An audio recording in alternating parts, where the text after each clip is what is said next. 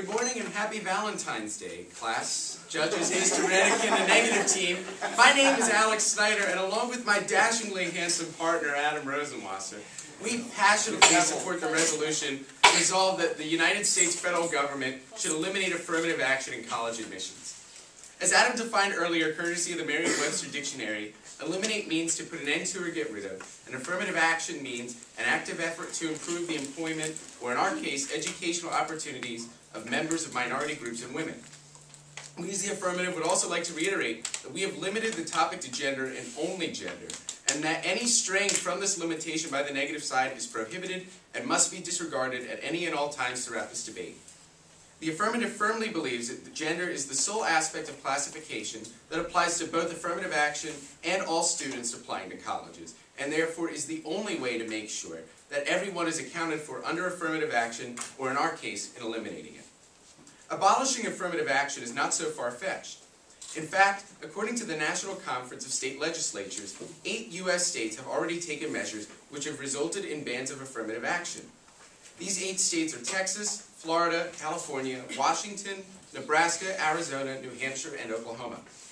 As time has progressed, more and more states in our union have recognized that affirmative action is a flawed system and have moved to repeal it.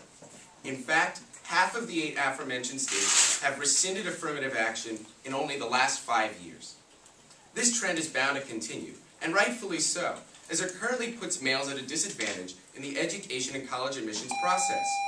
According to Forbes magazine, the male-to-female ratio in colleges has steadily moved in favor of females since the 1970s, which means that in as little as 10 years, affirmative action was already making its mark.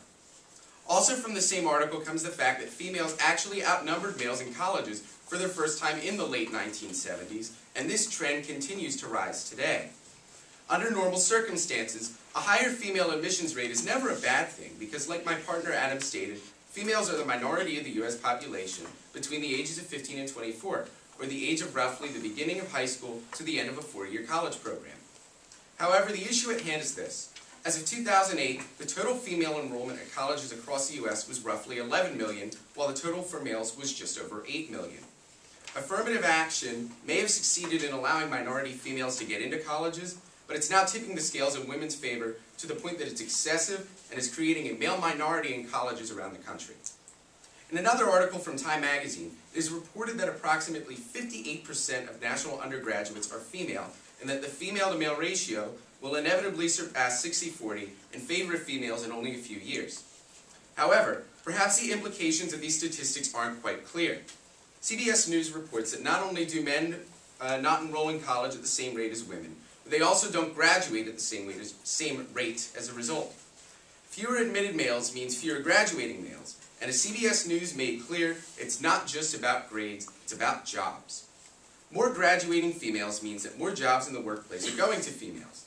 By itself, this is once again not a bad thing. However, it's preventing males who, like Adam said, score as well or better on standardized tests than females from getting jobs, because females, despite a higher college admittance and graduation rate, are still the minority in this country. The system is clearly contradicting itself, and in order to right the ship that is affirmative action in college admissions, we have come up with a plan to fully eliminate affirmative action.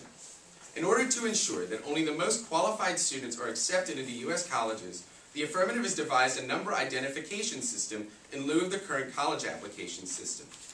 This new number system would entail colleges assigning a number to each and every applicant across the U.S., and the only information that would be sent to colleges would be GPA, SAT and/or ACT scores, and extracurricular activities participation.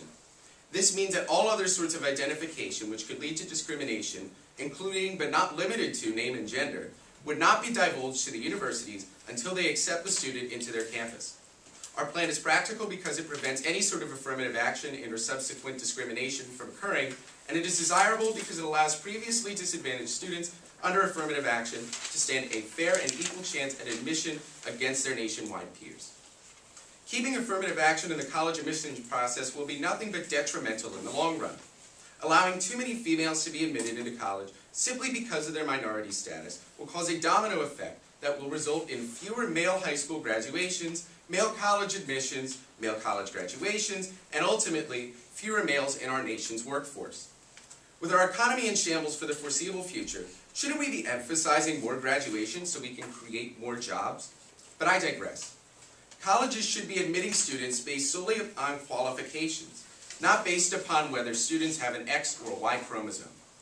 If you believe in what is right, if you believe that each and every college applicant deserves an equal chance against his or her peers, and if you believe that equality is more important than quantity, then you must vote affirmative, and you must vote to eliminate affirmative action. Thank you.